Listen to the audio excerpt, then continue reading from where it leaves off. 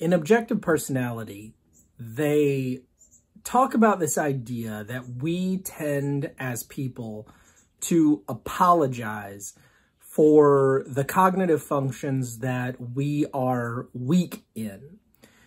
And I'm beginning to notice this in people, and I find it very interesting. So I want to give you some examples of exactly what I'm talking about. I was having a conversation with someone who is NT, so a person who favors their intuition over sensing and their thinking over feeling. This NT person was talking about a prospective significant other. And this person said, I know that people frown on or disapprove of what I'm about to say, but one of the things that keeps me from seriously considering this other person for a long-term relationship is that I'm not sure that I'm actually physically attracted to this person. Now, what this NT person was saying was, the world says, or the people of the world say, it's bad to rule someone out of a possibility of having a relationship with them because of the way they look. And so I have to apologize for the fact that I am considering ruling out a relationship with this person because of the way that he or she looks. Now, the opposite of someone being NT is someone being SF. So a person who favors feeling over thinking and sensing over intuition. SF people would not ever really feel the need to apologize for ruling someone out as a candidate for a relationship because of the way that person looks or because the SF person is not attracted to the prospective significant other.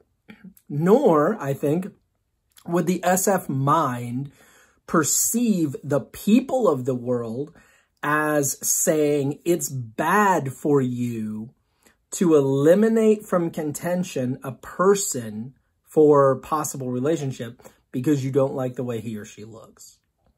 The NT mind apologizes for making decisions in an SF way. The NT mind says, I can't rule this person out because I'm not attracted to him or her. That, by the way, would be an SF way of thinking. The NT mind says, no, I have to come up with sound reasons why I should rule this person out. And when the reason really is, I'm just not attracted to this person, the NT mind says, I need to apologize for that. I need to tell everyone, I know this is bad, and I'm very sorry that I'm thinking this way, but I'm allowing how I am affected by the sensory. I'm allowing the fact that when I look at this person, I don't find them attractive. I'm allowing that to affect my decision-making. The SF mind would be free to say that.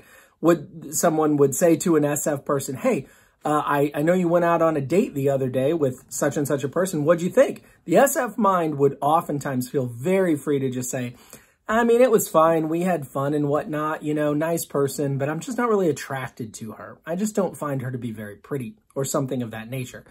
I don't think the SF mind feels any great need to apologize for that, nor does the SF mind perceive the human beings of the world to be hostile to that idea. The reality is some people out there would say, that's bad that you would think that way. Probably a lot of the NTs. And some people would not. Most people wouldn't really care all that much one way or another. But because making a judgment based on the way something just hits your eyes, basically, I like the way this person looks or I don't, because that is a very SF way to deal with the world, the NT naturally needs to apologize for it.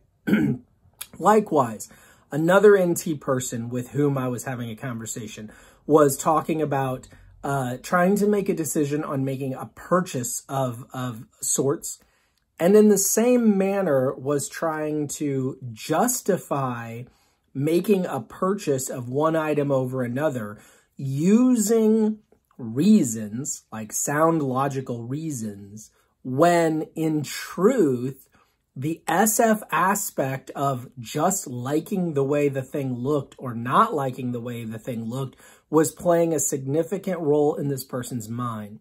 But this person did not want to admit that and even felt the need to apologize for the idea that an SF viewpoint was affecting the decision-making process. Let me kind of put that in some more concrete terms. Let's say a person is going to buy a house. As an SF, if I go to purchase a house, I may merely pull up the driveway, take one look at the house, and be like, it's ugly. I don't like the way it looks. I don't want this house. Someone may say, don't you want to go inside and look around? And I might say, no, because every day when I come home from work, if I have to pull into this driveway and look at that, I will be unhappy. I think it's ugly. I don't want it. We don't need to keep on looking. We can move on. Now, it's one thing if it's just that it needs paint or something like that, but I'm talking about a situation where you genuinely don't like the whole structure of the house, okay? The NT mind is more apt to perhaps look at the house and even not like it, but then feel some need to justify that through sound logical reasons. So the NT mind may at first have an SF reaction of, ooh, I don't like that, but still may go through the process of saying, well, let's go in and look around. Why? Because the NT mind may have already made up its mind it doesn't want the house, but it now needs to support that with something more than just SF likes and dislikes. It needs to support it with NT reasons. Well, as I went through the house, I found that this was wrong and this was wrong and that needs repair and this is going to, not fit exactly what we're wanting to do. The size of the house is wrong for what we want to accomplish, so on and so forth. When in reality, it's possible that the NT mind just SF didn't like it whenever they saw it. I mean, for me, if I look at something and it's pleasing to my eyes, that's like 75% of the battle right there. In fact, I will even have to find ways to get around the ST and NT aspects of the house that are not great. I may pull up to a house and be like, I love this house. It looks amazing. And then someone who's using some logic might go through the house with me and go, man, that's a problem. This is a problem. I thought you said you wanted a house that had this feature. This house doesn't have that feature, so on and so forth.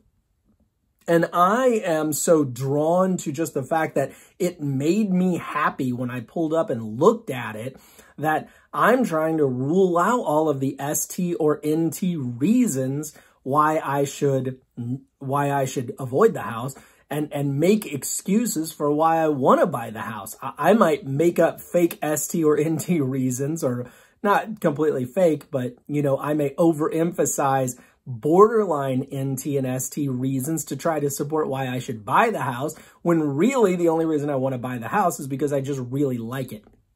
The NT person is more apt to need the reasons to buy or not buy, and when it becomes apparent that the reason the NT person doesn't want to purchase, in this case, the house, when it becomes apparent that that reason is SF in nature, they just don't like it, they don't like the way it looks, or there's just something about it that they just don't care for.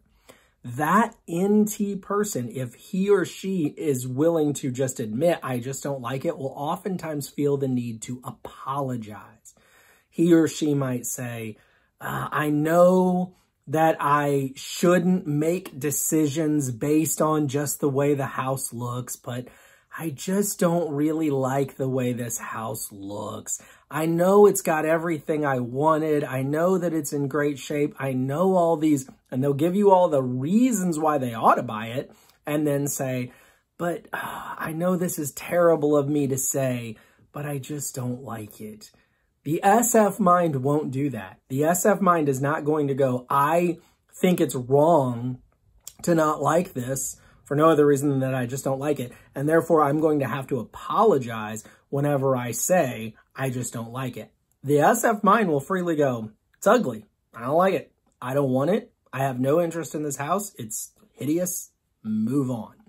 Now, these are extremely, to some extent, oversimplified examples to make it easy to communicate and understand. We as people do this in all sorts of ways.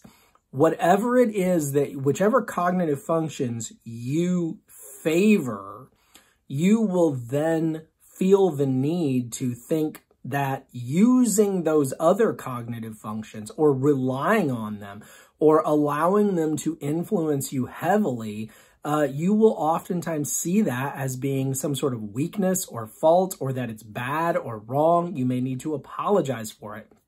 So for someone who, let's say, is an extroverted intuition type person who's always gathering in new ideas, the need to narrow down on one idea may cause them to say something like, I know that I shouldn't just believe this one thing and rule out all other possibilities, but now, in this case, the NE person may have become convinced of this one thing and really want to narrow down on this one idea, but they almost feel the need to apologize for narrowing down on one idea at the exclusion of all the other ideas. Someone who is introverted sensing might feel the need to apologize for, branching out and gathering in new sensory things. Like, let's say they go to redecorate their house, right? They might feel the need to say, I know that all of the decorations that I have now are perfectly fine and that my house looks good the way it is. And I know I shouldn't be out spending money on these frivolous new pieces of furniture and pictures. Whereas the SE person, the extroverted sensing person, is going to be like, look at my new table, look at my new pictures, look at all this new cool stuff I got, and feel no need to apologize for the fact that they just went out and maybe blew a bunch of money on bringing in a whole lot of other things. Thinking people are oftentimes going to feel the need to apologize for being emotional. Emotional people, or let me say feeling people, are oftentimes going to feel the need to apologize for cold, clinical, analytical thinking. And so on and so forth it goes with each of the cognitive functions. And those cognitive functions working together cause us to need to apologize for their opposites, like SF apologizing for the times that it's too NT, or NT apologizing for the times that it's too SF. And the same would be true for ST and NF. I can imagine an ST person apologizing for being too hippie-ish, too concerned with the vibe of things. And I can see an NF person feeling the need to apologize for being too specific and direct, too analytical, too concerned with making sure that everything functions properly. Whatever it is that you lean on as being your favored cognitive functions, watch yourself and see whether or not you do not apologize or tend to, in your own words, try to find a way to apologize or dismiss the fact that you have to use those functions which you do not favor. It's a fascinating thing that I've seen objective personality point out, and as I've been watching other people, I see it. I see them do it. I see myself do it. And I find it to be very fascinating, so I wanted to share it with you. Thank you guys so much for watching. Do please click the like button. Please subscribe if you have not already. I would really appreciate that. And have yourself an awesome day. Bye now.